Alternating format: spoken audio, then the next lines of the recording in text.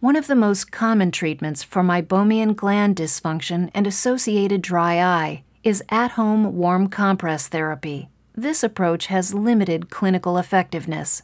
Heat is wicked away by blood vessels in the eyelids, limiting the amount of heat reaching the Meibomian glands.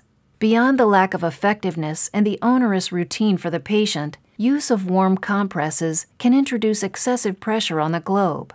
Other treatments, such as lid massages, also put pressure on the globe, possibly elevating intraocular pressure and potentially leading to permanent corneal distortion.